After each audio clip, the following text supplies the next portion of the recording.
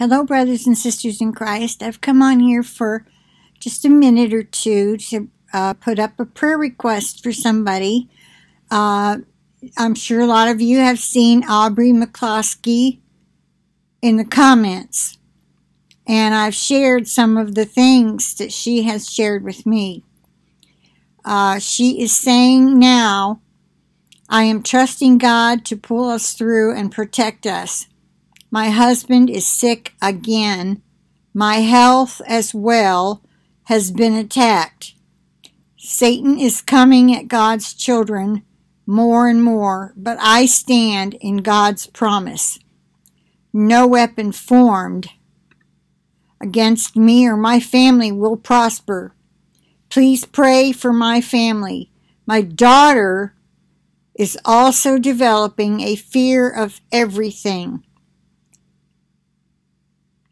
Any little ache or pain she gets, she thinks she's dying. She is 6, and it's totally out of the left field. Okay, I had said, oh wow, that is not good. Rebuke the demon of fear if you can without adding to it.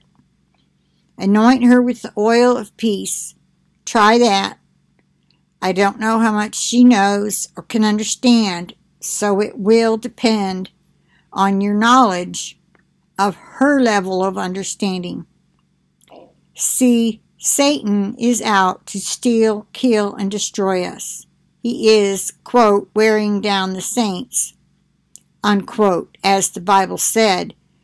You will all be in my prayers. And I asked her, would you like me to do a video for you, asking others to pray also? And she had told me that would be so nice if you would. She had a nightmare the other night that she was pulling pink threads out of her skin.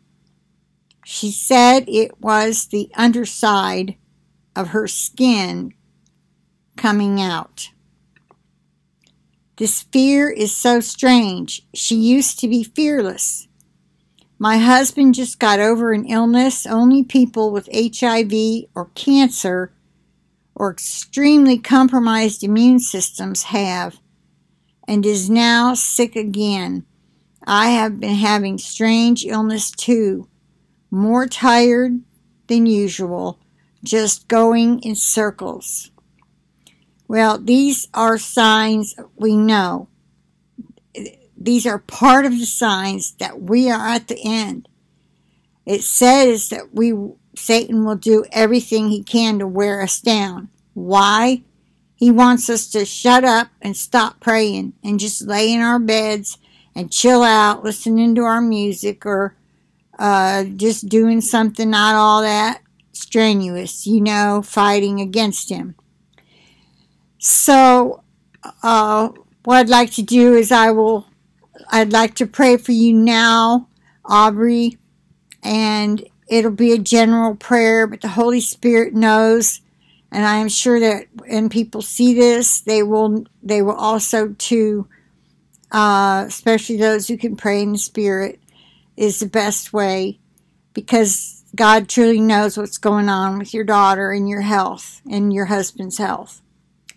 Dear Heavenly Father, I ask you right now to put your healing hand upon Aubrey and her husband, and whatever it is that he has, Lord, we ask you to kill that thing, kill that virus, bacteria, whatever it is.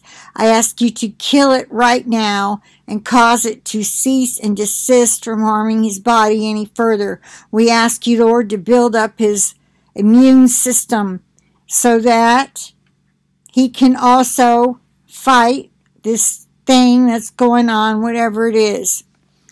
And give Aubrey and him the knowledge and the common sense maybe to look up for possible supplements that would help such a thing. Like take tons of vitamin C. It will not hurt him. And you too, Aubrey. And let the Lord lead you and guide you into what other things you can do to build up your immune system.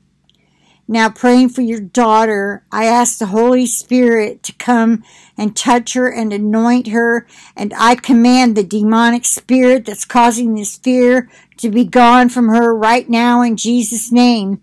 I command it to leave her room, leave your house, and for her mind to be healed. I speak peace into this little girl. I speak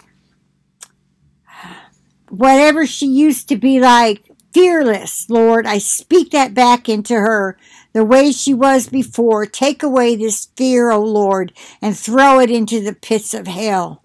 For it's in Jesus' precious and holy name I pray. Amen and amen.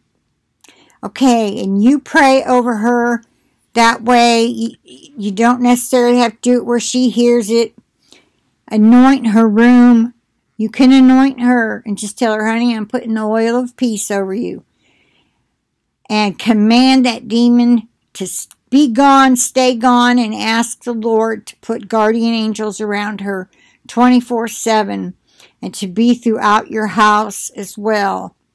Now, when I pray for all of you, I do ask the Lord to keep guardian angels in your homes.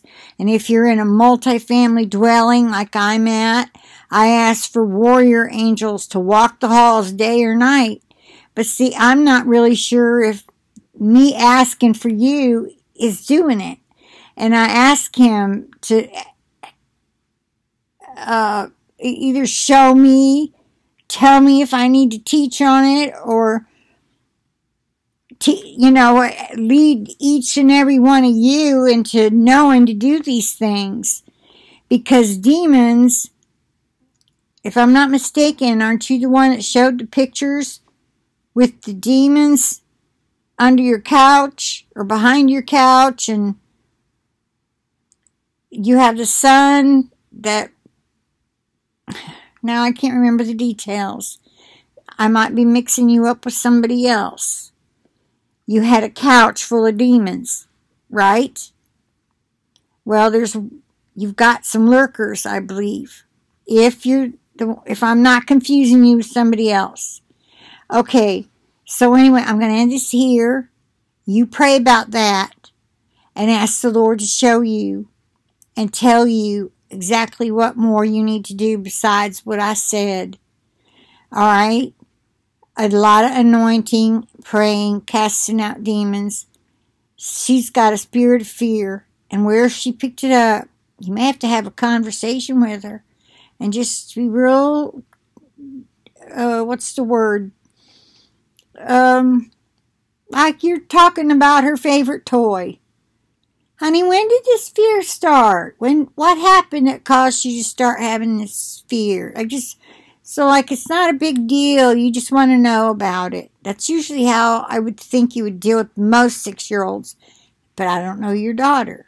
Okay, so you do. So you might have to take it to the Lord how to deal with this. Okay, but you can get rid of it. You have the power. You have the Holy Spirit. God has given us power. There's power in the name of Jesus, in the name of the blood, in the use of his blood, the use of his name. There's power in the word. Speak the word. No weapon formed against us shall prosper. You speak the word. Greater is he that is in me than he that is in the world. I command you to go, and you have to go right now in Jesus' name. And things like that. Okay? And I pray that helps. Everybody, please pray for Aubrey and her family and her little daughter that's 6 years old and now under a spirit of fear. Okay? I plead the blood of Jesus over this video, the internet connection, and over each and every one of you, your devices, my computer, your internet connection, so we can stay together until we're out of here. And let's all keep looking up and remembering who we keep our eyes on. Not the media, not the mainstream media. Don't even listen to them. They don't even tell you the whole truth. And let me tell you something. Let me remind you. Read, learn, believe Psalm 91. And someone else suggested Psalm 94, and I know there are others. Feel free to put them in the comment section if you have your favorite psalms or verses that give you peace when you start to get a little anxious about these headlines you're hearing. Okay? I'm not at all worried about this coronavirus. I don't care if it becomes a worldwide epidemic. If I drop dead, guess what? I'm in heaven. If I get raptured, I'm in heaven. Either way, whatever is God's will, is my will, is fine with me. But I don't believe that would happen because I've already been told that I'm part of the bride. And those of you who know it, you know it. And if you got a death sentence, let's just say the rapture wasn't, we didn't believe it was near, but you went to the doctor and he gave your 4th stage pancreatic cancer, and I'm afraid there's nothing I can do for you. How would you take that? My mother said, "You mean I get to go home to be with Jesus? Hallelujah!" She was so excited, it made my father sad that she wanted to leave him, you know. He didn't understand. He didn't understand. She was glad. I mean, that's the reaction we should all have. That we get to go home and be with Jesus. Don't fear death. We have no fear in death. Oh my goodness. And just remember the promises of the Lord that He is going to take care of us. 1,000 may fall at my side and 10,000 at my right hand, but it will not come on me, for I will only look on with my eyes and see the recompense of the wicked. And that's that verse I said the other night, and you can believe it. If you want to doubt it, you're going to be a doubting Thomas, or you going to believe? It's up to you to decide. I choose to believe. The word of my Lord is true. His promises are true. And our God is not a man that He should lie. Remember that one too. All right? I pray that you all be counted worthy to escape all these things that are to come to pass and to stand before the Son of Man. And I pray that it's any day now. Don't we all? Surely it is soon. All right.